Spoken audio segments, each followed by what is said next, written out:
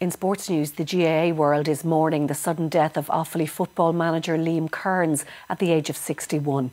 The Tralee native was a popular figure in the game and tributes have been paid from all over the country. He previously managed Limerick, Laois and Tipperary, guiding the Premier County to an All-Ireland semi-final appearance in 2016. Around the fateful fields of Offaly today, there was great sadness over the heartbreaking and unexpected news of the sudden passing of Liam Kearns, who'd only been appointed Offaly manager last August on a 3-year term. Even in that short time, the Kerry native was making a huge impact in the county.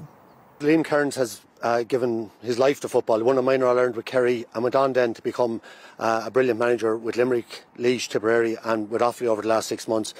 Just a massive knowledge of the game, hugely organised, driven, ambitious, and he's a huge loss.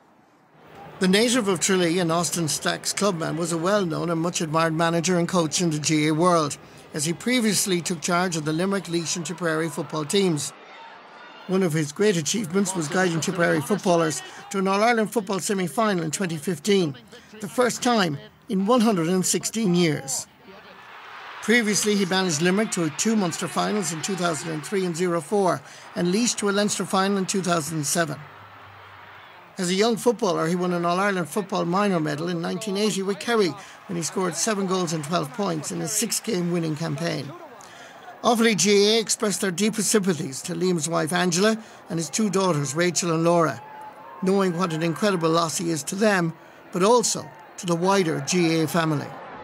He was engaging, witty, loved a bit of crack, but very, very serious about his football.